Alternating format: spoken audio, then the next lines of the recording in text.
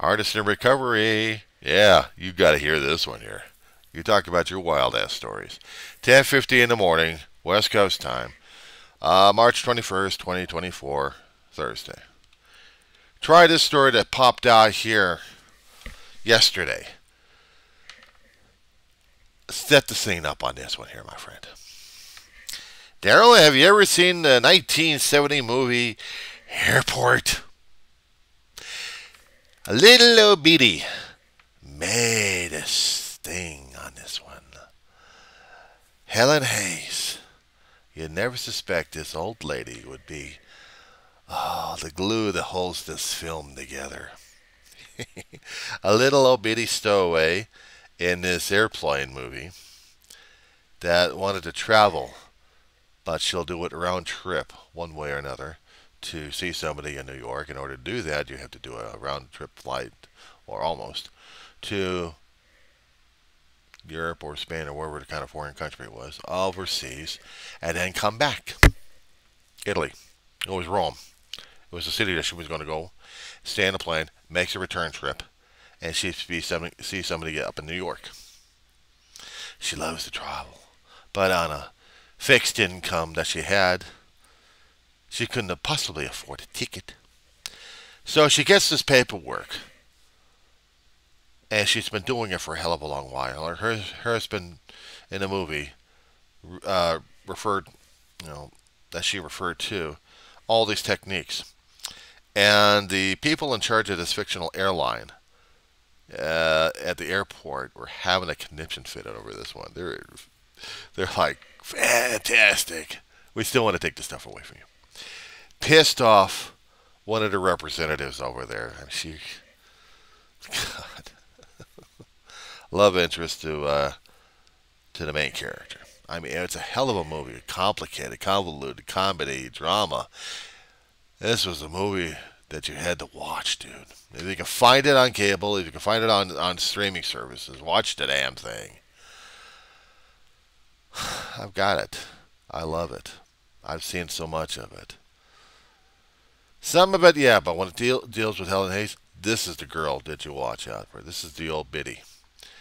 Keep this in mind, because there's techniques that she's done that's translatable to the story I'm about to reveal again.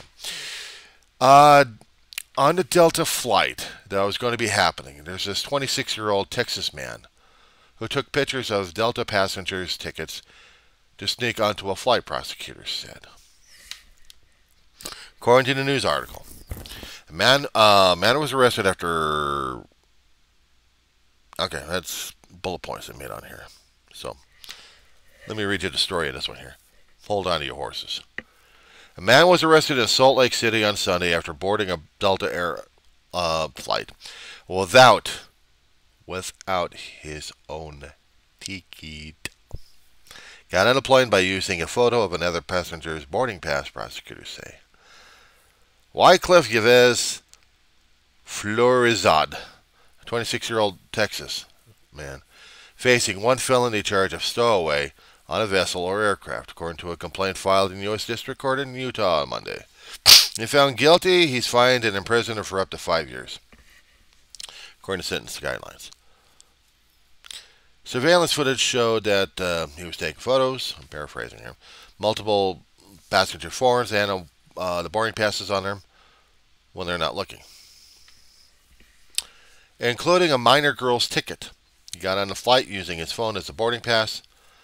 The gate agents typically do not check identification at boarding for domestic flights. He's at least the third known passenger to board a flight in the U.S. and U.K. without a valid ticket this year.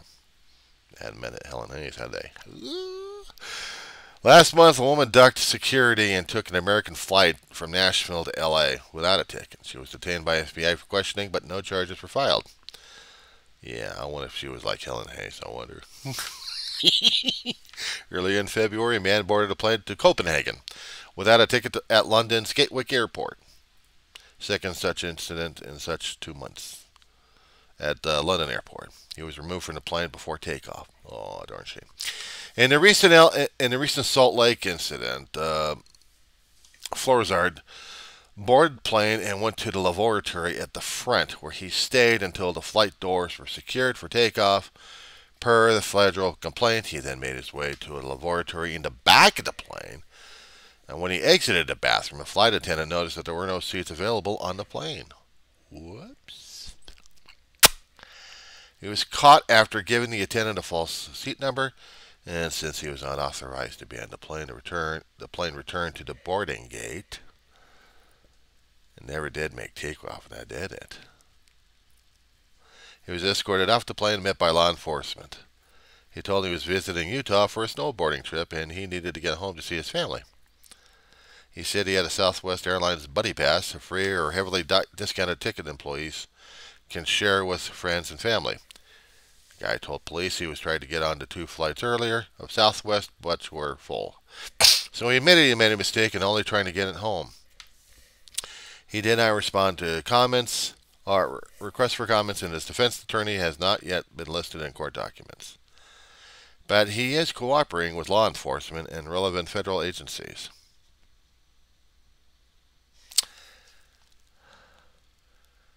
Now, you're wondering how come I'm having such a wonderful time on this one.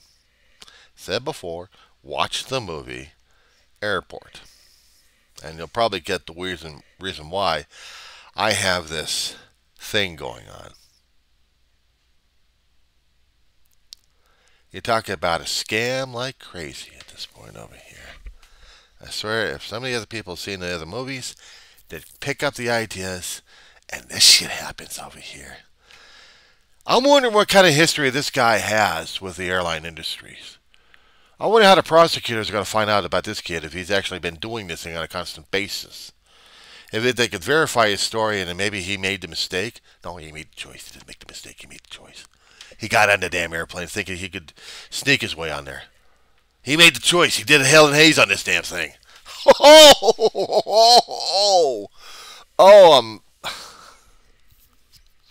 If it was legitimate for this guy to do what he was going to do, I mean, this buddy pass thing on Southwest, nobody over at Southwest could help them out?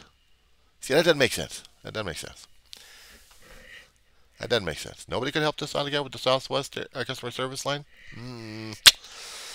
Oh, boy. Scam. It's Airport all over again. 1970. It's equated to 2024.